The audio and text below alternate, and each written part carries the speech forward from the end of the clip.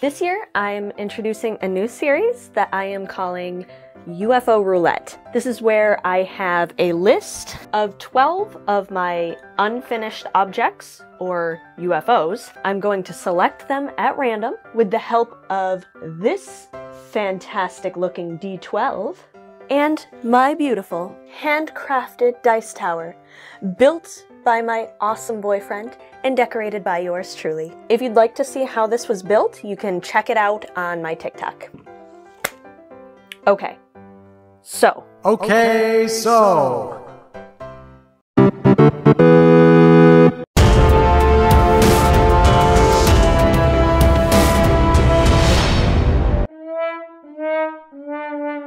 So I have been waiting impatiently for such a long time for that role because I wanted it to be authentic. I wanted it to be on camera, and it landed in a spot that you couldn't even see it. So I did keep it untouched. And it is on number 12. The Walkaway dress.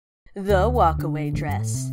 Perhaps you've heard of Stephanie Canada's Walkaway Dress Challenge, where seamstresses everywhere were called upon to make the dress as quickly as possible.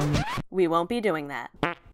For one thing, I'm a little late to that party. But it's said that this dress is so simple to make that you can start it after breakfast and walk away in it for luncheon. I didn't have any particular fabric in mind for this project, so it gave me the perfect excuse to buy this super cute fabric that Joann's has carried ever since I can remember, but I never had a project that called for it. I wanted to break up the busyness of the pattern, so I will be making view A and pairing it with this pale yellow. It calls for buttons as well, so I bought standard red as well as these cute ladybug buttons for the front. Alright, if I'm understanding these instructions correctly, and I'm pretty sure I am, the first thing we have to do is eat breakfast. The pattern came out in 1952, and I googled the most popular breakfast of 1952, and I got Frosted Flakes. It's really anticlimactic. So I kept Googling, and fortunately I found this article that I will put somewhere, probably all over the screen. It is from McCall's magazine in September of 1952. It has these baked eggs in tomatoes. So we're gonna make that, and that'll be our 1952 breakfast.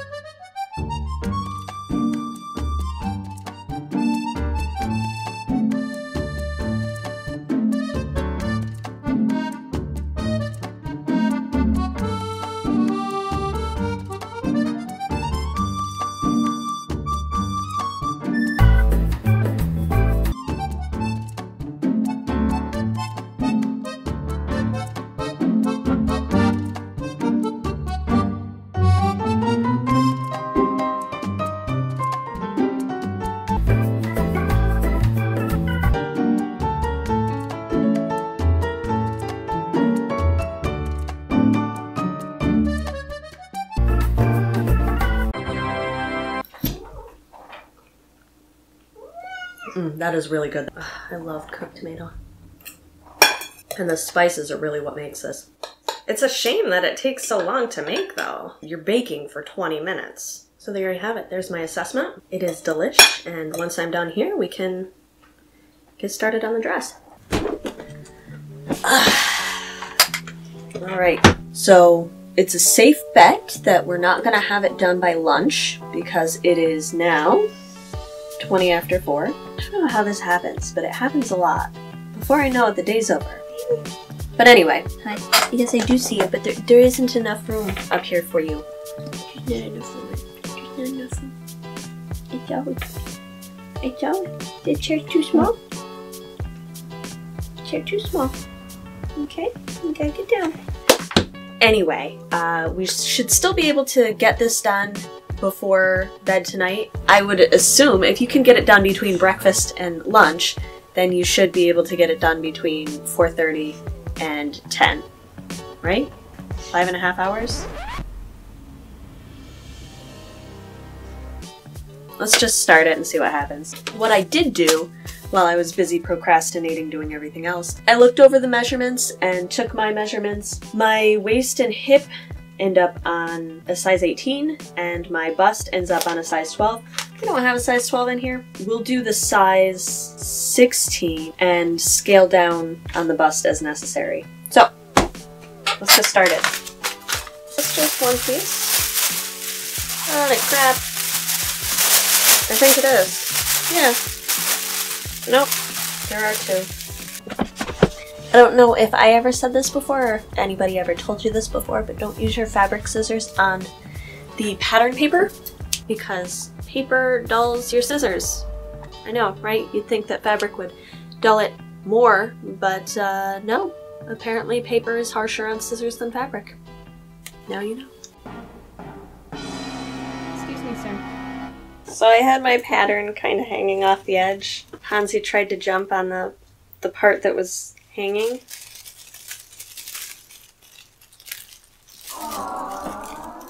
Right in the middle. Cats, man. That took like 2 hours. Well, more than 2 hours. 2 hours, 20 minutes to cut all that fabric, mark it out. Anyway, let's see what's next. Stitch darts in front. What we're gonna do, since I'm not quite sure about the fit, pin the darts. Then we're gonna put it on just over top. We should be able to get, oh my goodness.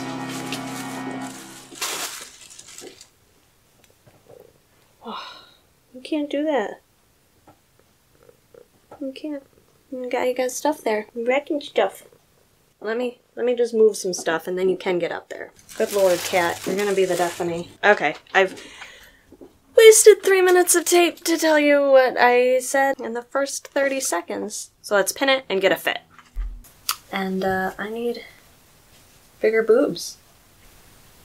Right?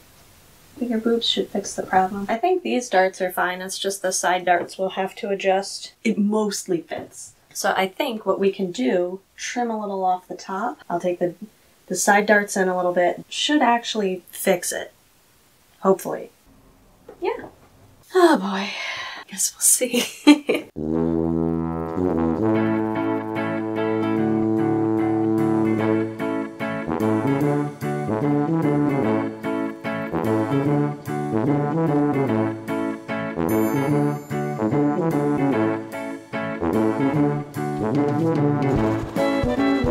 The tension on my machine has been off lately and I thought maybe I could try and fix it. There's this screw that I thought controlled the bobbin tension and that seems to be the problem, so I turned it a little bit to see what would happen, and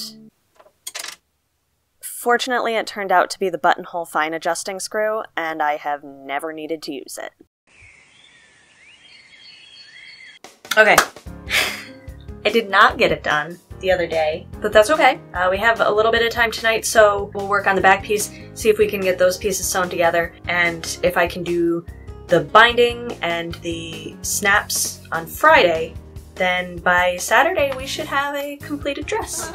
So, let's get to work.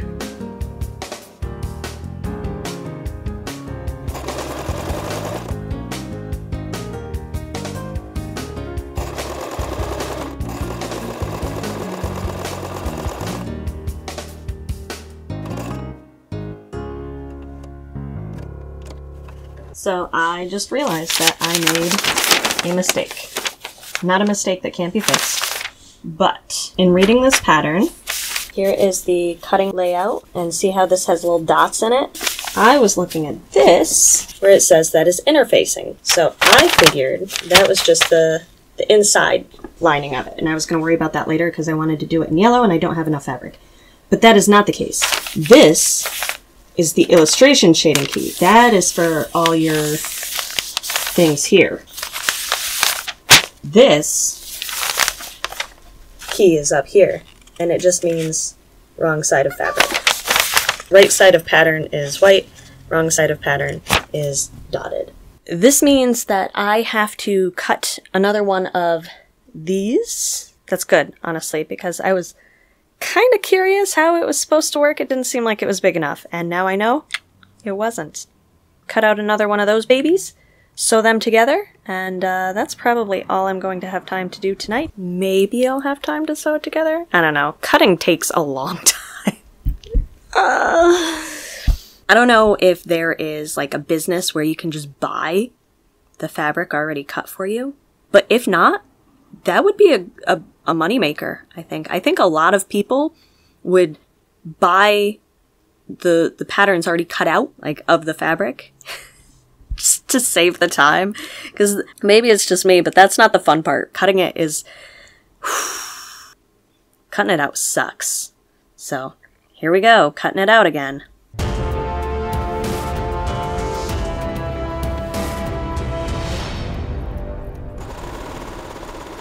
So about stay stitching, I never used to do it.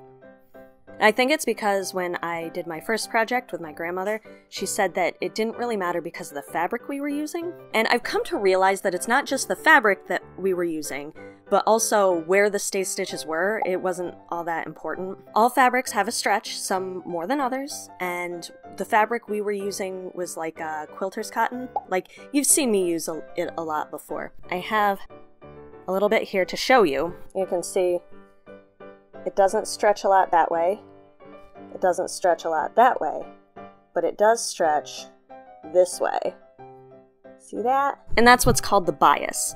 And that's really useful in some cases and really bothersome in other cases. So stay stitching keeps the fabric in place while you sew the pieces together to prevent stretching and extra fabric that ends up at the end of your edge when you swore it lined up a second ago.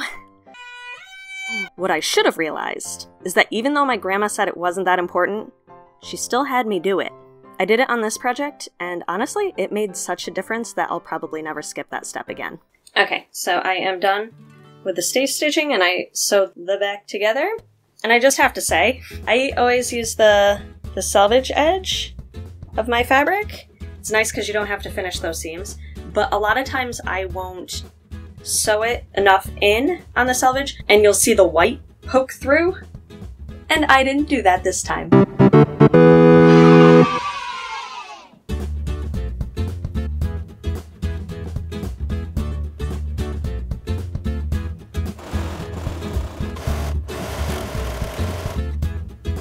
So this is what we got. Just as a light try-on. Really happy with how it's looking. I mean, I can't wear it to work or anything, but it's fun, right? Like a Miss Frizzle kind of dress. Yeah. I'm gonna call it for tonight, and I will finish this Friday.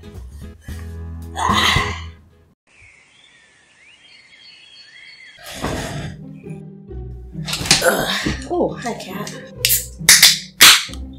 It's Sunday morning. I didn't finish the dress Friday for a couple of reasons. Thanks, Butters. That's actually kind of helpful.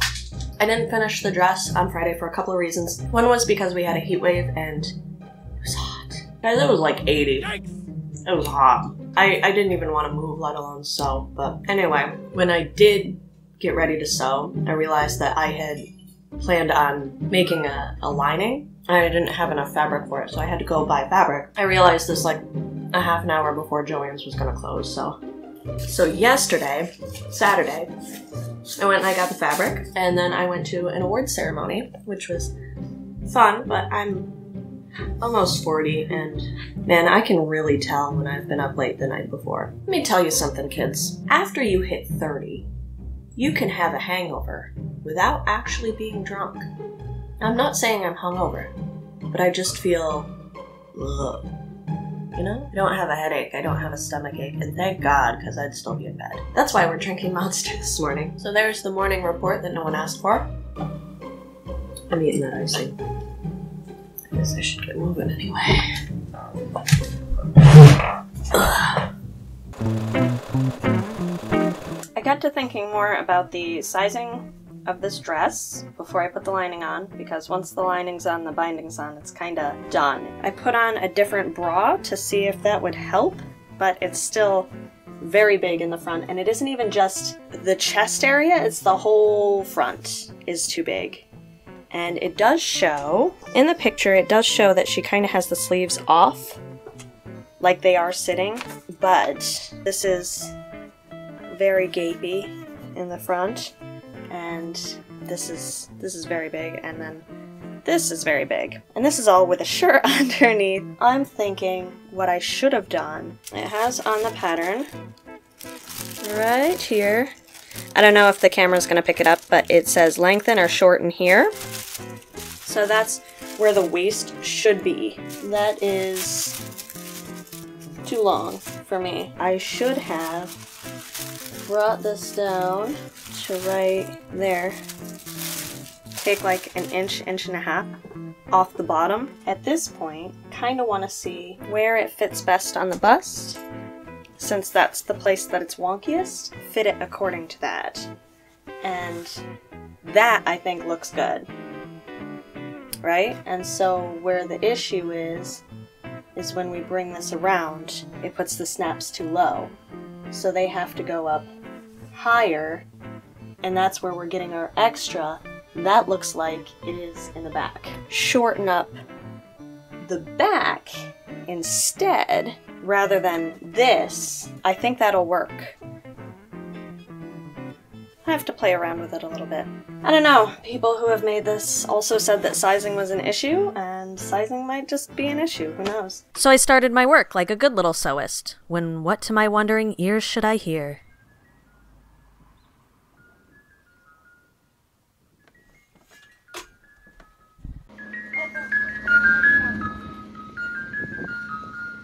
Can I get a medium twist on a cone and a pup sundae?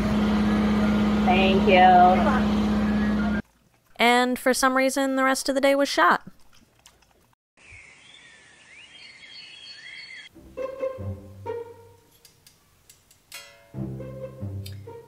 Well, this project that you're supposed to be able to do in between breakfast and lunch is now going on week 2.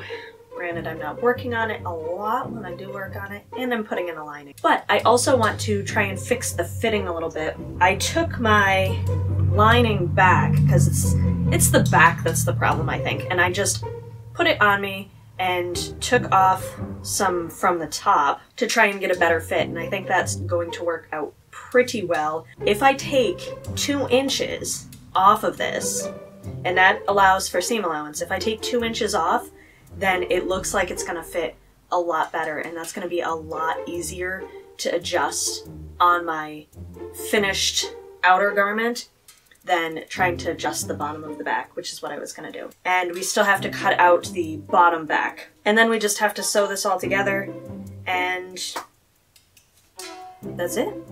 No, we gotta put binding and snaps. What am I talking about? I'm wishing it was done is what's going on. But anyway, step 1 is we're going to make sure we get these markings here transferred where the new top will be, and cut that sucker off.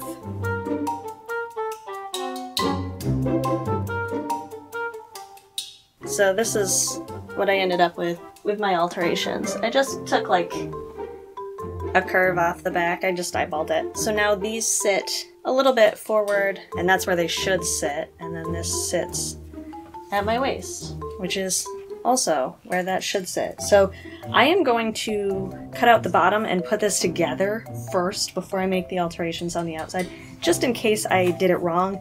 It's fine if it's wrong on the lining, but I don't want to do that to the outside where everybody can see it. So we'll cut out the bottom first, sew it together, see what we got.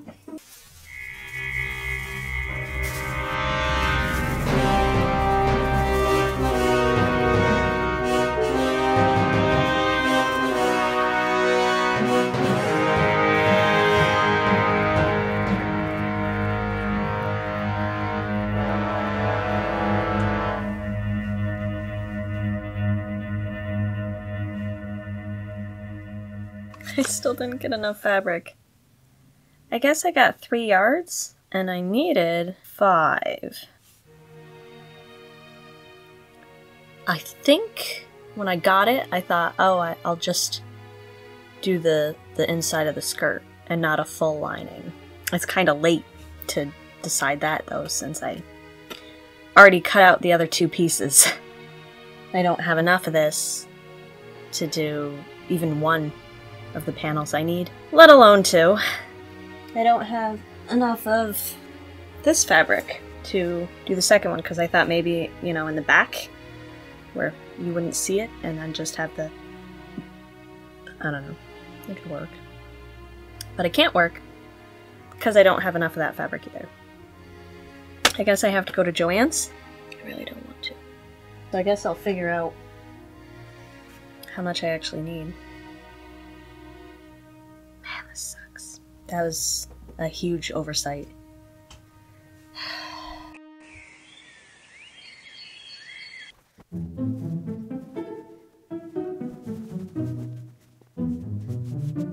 Excuse me.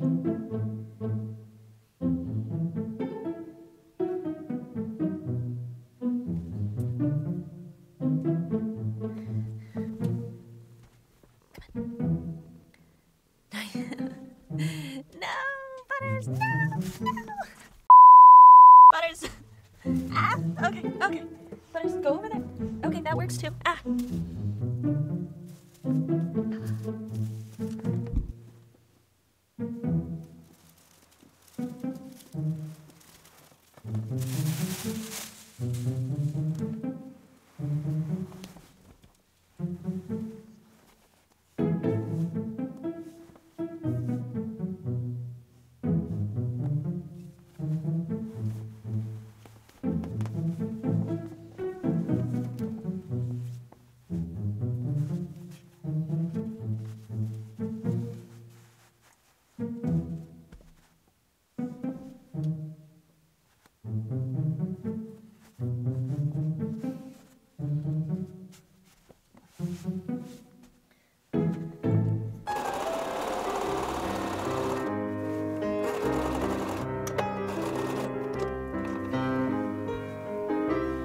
This fits a lot better. So probably if you've made the dress before, you could definitely make this in between breakfast and lunch. No doubt in my mind. Findings next.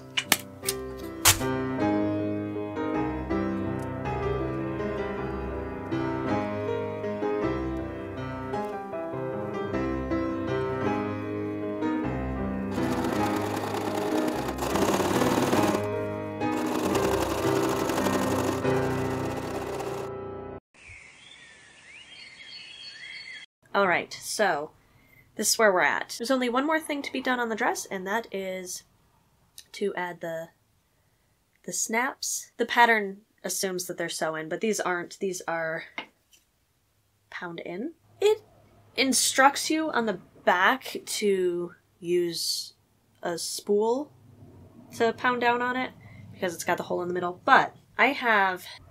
These are from my grommets, and I think that'll work better, personally. Maybe I'm wrong. I could just ruin the whole thing.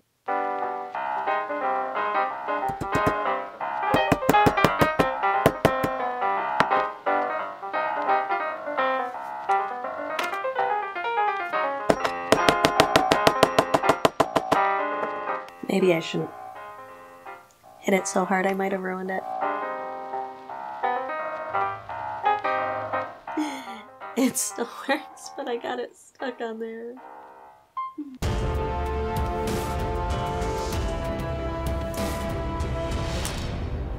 Ah.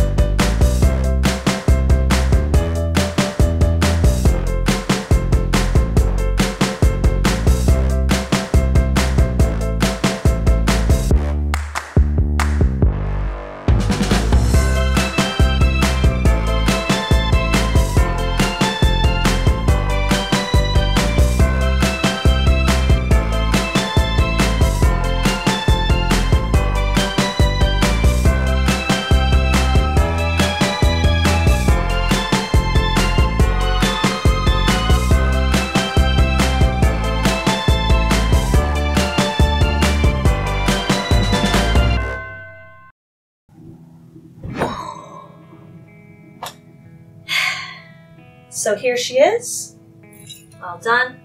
This is probably my favorite thing that I've made so far. This is actually the best made thing I've made so far. It just looks well made. I don't have the lapel mic on, so I apologize for any background noise. I did shut off the air conditioner, but we are going to make this short because, pardon my French, but il fait putain de chaud. It's not even so much that it's hot, but it is so humid. I wanted to braid my hair for this and I couldn't. It was sticking to my fingers. Anyway, criticisms. A lot of the criticisms are just the style of dress itself. For one thing, it's meant to kind of sit like this, and that doesn't really feel natural, so I keep wanting to do that, and then you end up with this. If you have it sit where it's supposed to, it does fit pretty well. Another thing that I have a problem with, if I have to bend down for anything, do you see what it did?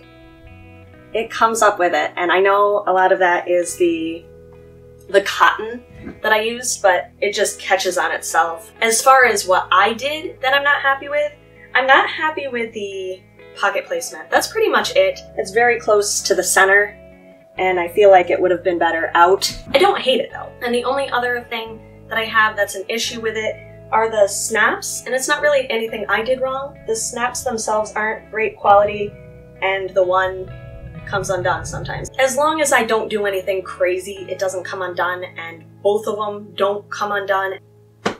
Not too many worries there. All in all, I noticed when I was editing that there were 2 more outfit changes, which means that there were at least 9 days that I worked on this project. I don't really know how long it took me to make the dress. And as I said before, I did add some things. I added a lining, I added pockets. Those aren't on the original pattern. So really, I made almost 2 full dresses.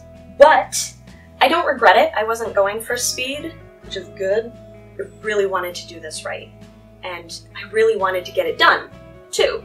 Sewing takes a long time, and sometimes I don't want to start something because I don't have a lot of time to work on it, so then I just don't do it. But with this, I just did little bits here and there. I started this in April. This was supposed to be April's video. I finished it in May, so it was a dress that you're supposed to be able to make between breakfast and lunch, and I got it done between April and May. My biggest takeaway from this is sew what you can, when you can, as often as you can, and eventually, it's all gonna come together. Thank you for coming along on this journey with me. If you enjoyed this video, please do give it a thumbs up and leave a comment down below. It helps the video be seen by other people who also might enjoy watching it. If you would like to see more aesthetic sewing content and more UFO roulette, please do subscribe to this channel. I am trying to upload at least 1 project a month, and we're gonna get there one way or another. But until next time, keep sewing. Let me get all of this on camera so that I can put in cuts of my shirt just in case that comes up. Sorry if you can hear my dog chewing on his bone. I'm not going to stop him. I don't know if anybody can tell, but all the curtains in the room are tucked up because a certain little kitten has decided that he really likes playing with them.